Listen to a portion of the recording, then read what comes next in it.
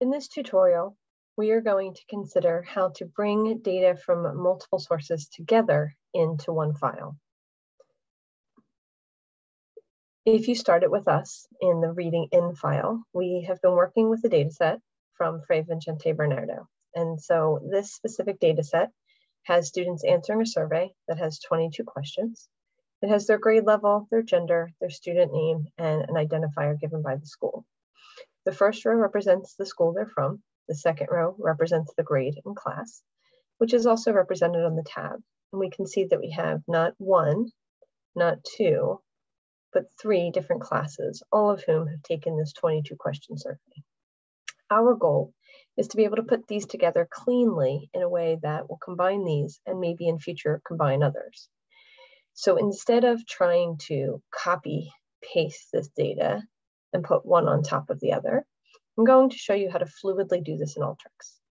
When we put data together or aggregate data, there are several different ways that we might want the data to be combined. If this was the 22 question survey, and then later, maybe I wanted to put the grades that they had in a class. And after that, I might want to include things like demographics in the student. Then I would be using the same student across several different fields, which is actually called a join. And that's when data goes left to right and is connected on one specific feature. In our case, we have 4 different classes with the same information. And we basically want one to go on top of the other, to go on top of the other. Think of working in a business and every month having a report that's generated that has the same headers that we want combined so that we can come up with patterns and information that's happening over time. If that's the case, then instead of left and right pulling the data together, we'll actually be adding data basically underneath of the previous data set or up and down. That is actually called union, not join. And so when we look at Alteryx, we have the first class, 4A. We had also, in our last tutorial, read in 4B. But if you recall from the data set, there's actually 3 data sets. There's 2 classes of 4, and there's 1 class of 5. So I'm going to read it in one more time so that we also have class 5A.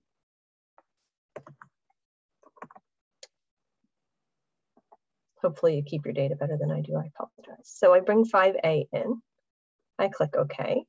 And then again, this is a Microsoft Excel SX file. We have grade 5, class A, and school name and class we don't actually want included here. We want to start our data on row 3 because that's where we actually have headers that make sense, and refresh it. And I'm going to run. Now, when I run it, it'll pull that specific data set in here so that if I click on the right-hand side, you can see the student's number, student, gender, level, question 1, 2, 3.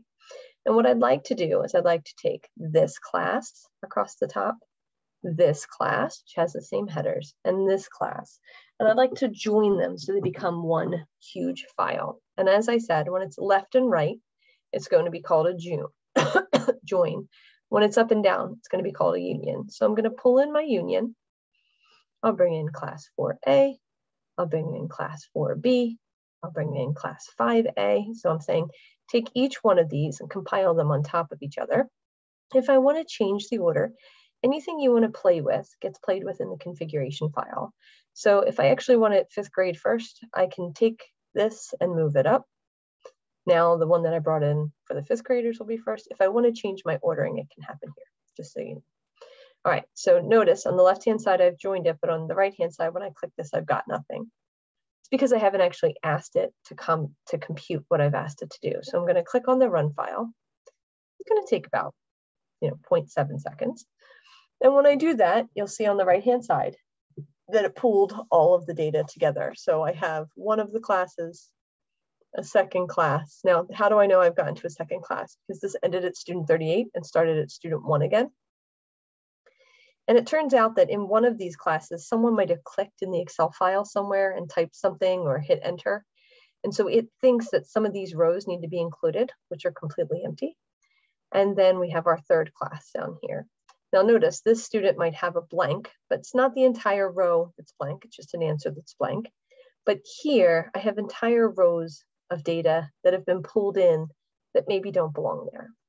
And if I go to the right, it seems to also have happened here. There might be some columns of data that don't belong there. So if I want to quickly get rid of really mistakes or nuances that don't belong in my data, I'm going to come up here and I'm going to choose the data cleaning tool.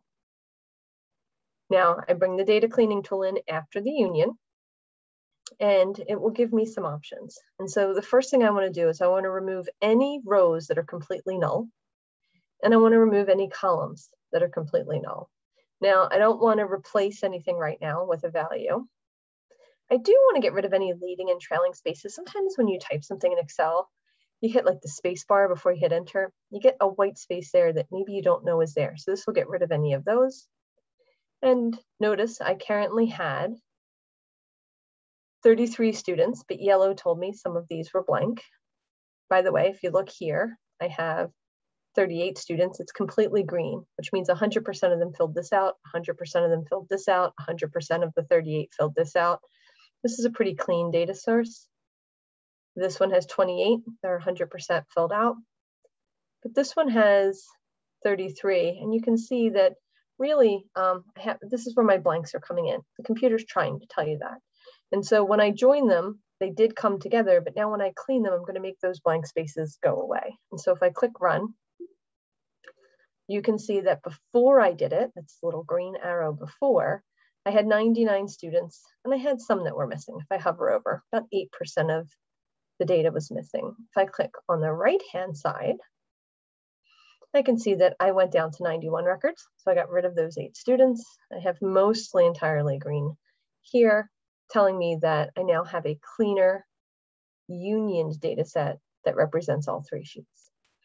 Hopefully this helps you to get a little bit more familiar with joining and unioning, or at least the concepts, and shows you how to do some very basic data cleaning.